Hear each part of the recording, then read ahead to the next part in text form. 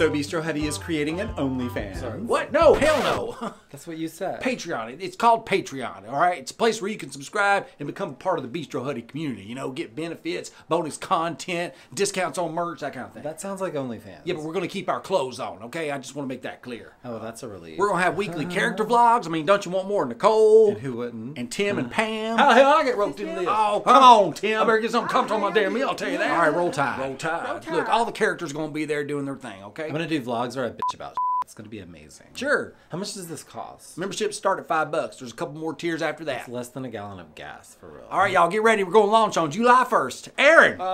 What the, Nicole said? Put your damn clothes on. You got tables. Yeah, okay. ready.